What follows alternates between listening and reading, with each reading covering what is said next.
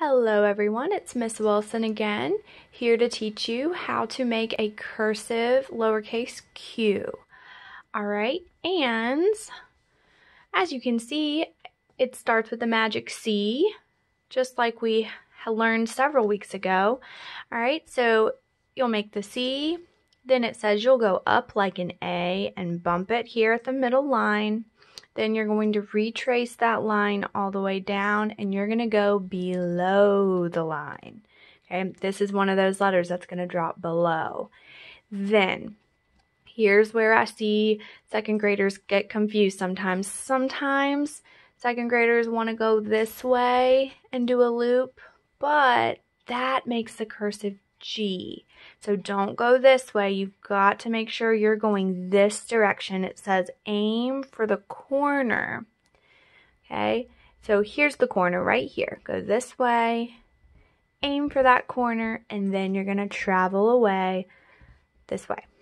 Okay, this can be a tricky one, so if you need to trace it a bunch of times, that is totally fine. So go ahead and start tracing it with me if you have your book. Slow and careful. Make sure you're following the arrows, doing these steps in the right order. That's going to help you so much. All right, when you feel ready, pick up your pencil.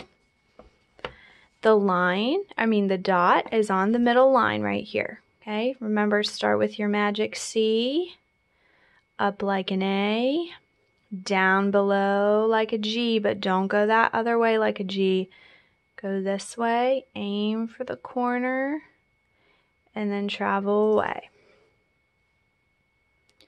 You're going to try it several times.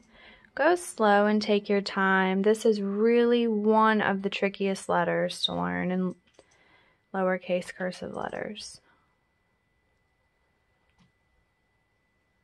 But I know you guys are doing a super job.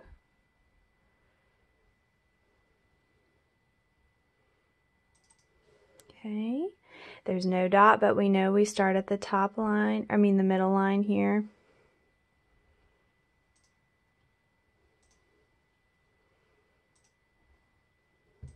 Okay. All right, the words down here are quiet and aqua. I want you to practice writing them 2 times each. Don't get discouraged if your cues are not looking great yet. It's okay.